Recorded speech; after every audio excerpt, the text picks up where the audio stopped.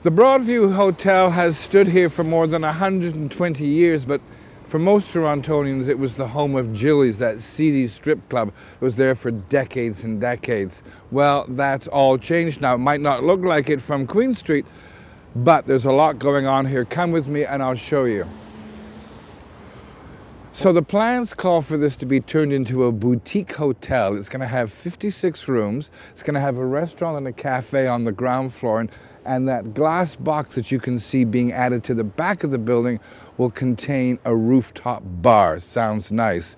And on the outside, you can see that the old exterior, the brick exterior of this Romanesque revival masterpiece is being meticulously restored. I think this is the building that serves as the gateway to the east end of the city, but not a very nice one, let's be honest. That will all change when the work is over, and from then on I think it will be a grand entrance into one of the most exciting parts of the city.